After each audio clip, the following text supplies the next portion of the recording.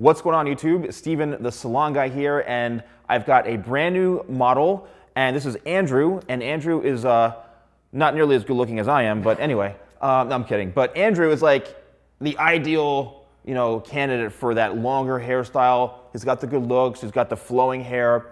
But what's interesting today is Andrew has agreed to let me shave his head like my haircut. Right, Andrew? Oh, absolutely not. Oh, okay. All right, damn it, another one said no. So as you can see, he's got really, really thick, coarse hair, okay? And a lot of the tucking behind the ear. Anytime somebody has longer, thicker hair like this, it's very easy to tame it by putting it behind your ear, kind of matting it down, letting it air dry, using things to kind of tame it, all right? A lot of this type of hair is how to tame it. So what I'm doing today is I'm actually gonna kind of reverse the shape a little bit. We're gonna bring this up and through here, and I really wanna create more of like a nice seamless flow going from here into this, which this is already starting. This is already starting that flow right into here, but I want to kind of marry it right down through here, so it's not just so much long hair, down and through here. Something that's going to kind of, if you did want to grow it out, it would grow out a lot easier where this isn't so heavy. And so what we're going to do is we're going to wash Andrew's hair, and I'm going to start the cut, and I just want you guys to follow along. Probably not going to do a lot of talking, but I want you to watch what I'm doing, and then we'll break it down at the end.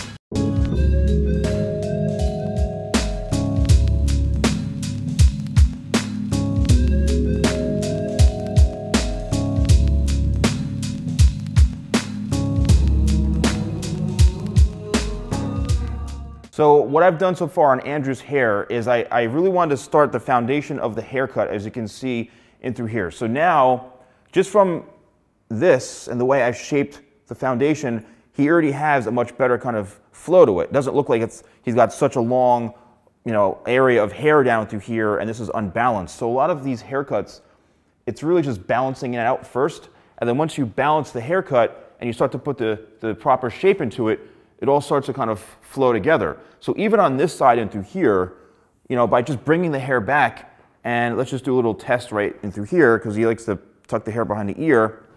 As you can see, what we've done is we've already kind of, removed a lot of that excess bulk, and we've created a whole new kind of shape now through here. So, it's much more manageable, but still looks kind of cool. So now what I'm going to do is I'm going to start to do some kind of light internal layering. And I don't want to go too crazy with the layering, but it's also necessary in order to have that flow and in order to have some movement through here, because you don't want to have this all one length. One length is very easy if you just want to wash it and just go like this all day and that's it. But what happens is if you do have your hair kind of come forward like this sometimes, there's no movement to it. It just looks like a big glob of hair on your head and there's nothing to it. So I'm going to start to create some minimal internal shape in through here, and then you're going to see what that's going to do to Andrew's hair.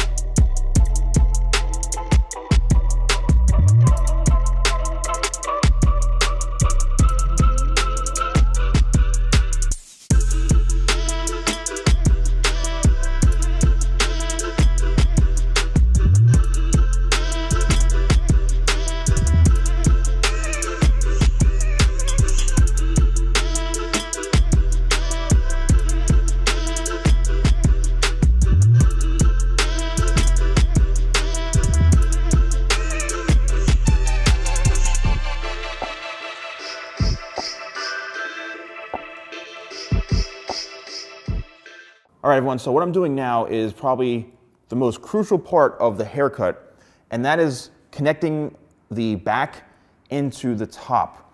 Now, traditionally, sometimes people will just hold up a section right here and cut it after they've done this, and what happens is they're creating a whole other kind of layer right in through here, where I've already created my layer. I don't need to.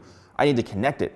So I'll cut everything kind of vertically going towards the face, because here's the part that I cut before, and here's what needs to connect to the actual very top. So I just create a seamless connection right here in this area, then I can move forward going horizontally.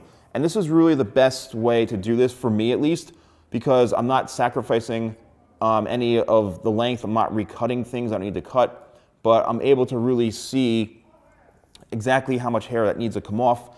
And I'm also able to control what hair is coming off too, because if I do want to angle my arms up this way to kind of keep a lot of length in through here, I can see it exactly by my arm positioning and my body positioning. So now I'm just going to work forward horizontally because we've already connected it, but now I'm going to work horizontally further towards the top of the head because it's already blended in. So it's a much easier process.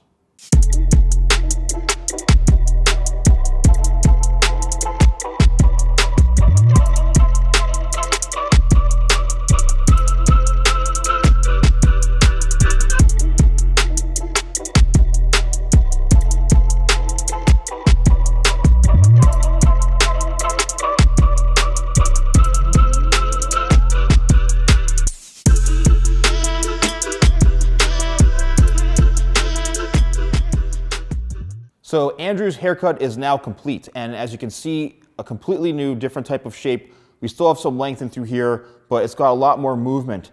And what I did again is I created the strong foundation in through here in the nape area and then angled it up in through here. And it's really kind of crucial because he still has some length, but it's just enough length that it'll still have that length, that longevity as far as like you can brush it back, but it's not too long where there's no movement. And that's a problem. Sometimes this is left really, really long. It's just going to hang down, not do anything. So I really created the foundation to have more of a flow. See, when I bring it back, it all just kind of works into everything else. So we can open this up, or you can kind of bring it forward. You can still wear it kind of messy, and it's still going to kind of look good and have some movement to it. All right. So then what I did in the back is, aside from cutting up the base down through here, again, I created some layers, and the layers come to about right in through this area. Because if you start cutting layers too short in through here, it's just going to start to become out of control. It's going to start to frizz out. It's going to be just very unmanageable. So it's okay to have some kind of weight, but not solid weight. It is technically layered, but it's just so blended so well that the majority of the movement is going to be down into the nape, down through here. And that's what gives it that kind of more rugged, textured type of look. Same thing on the other side and through here. We've got that flow going on. And because his hair is parted, there's more hair on this side.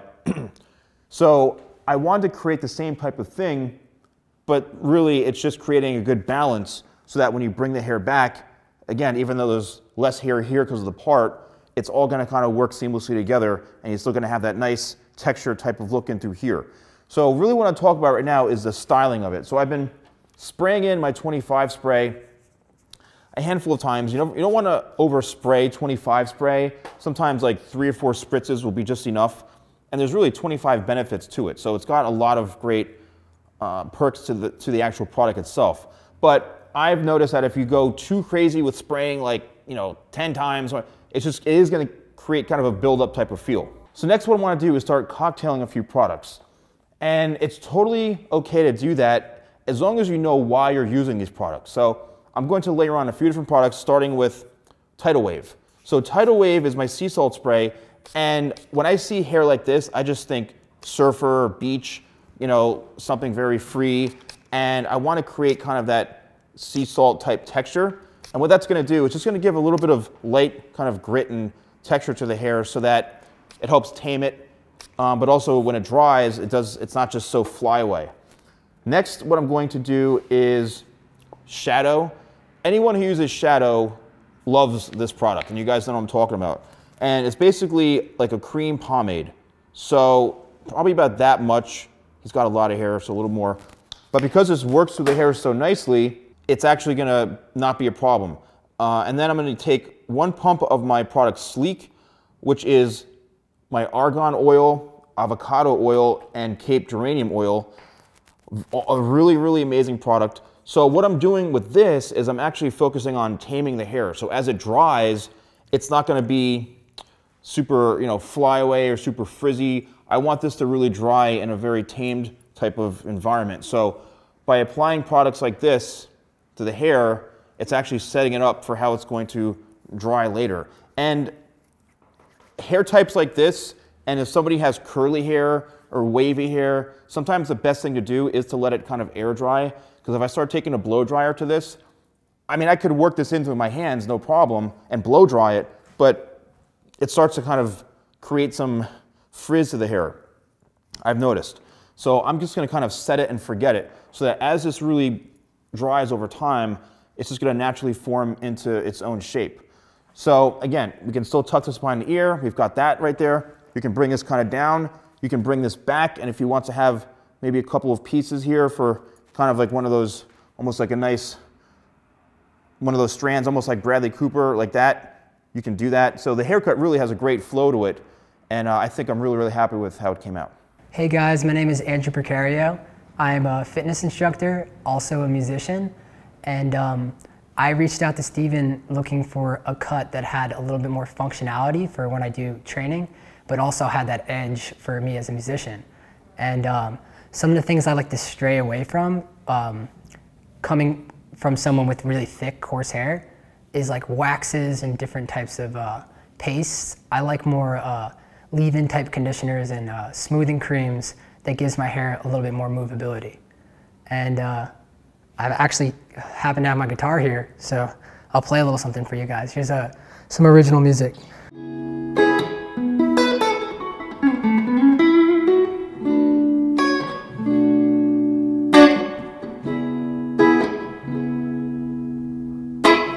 I'm mostly kind of like a hybrid between a blues-inspired musician, and I really like R&B type style music and licks, so.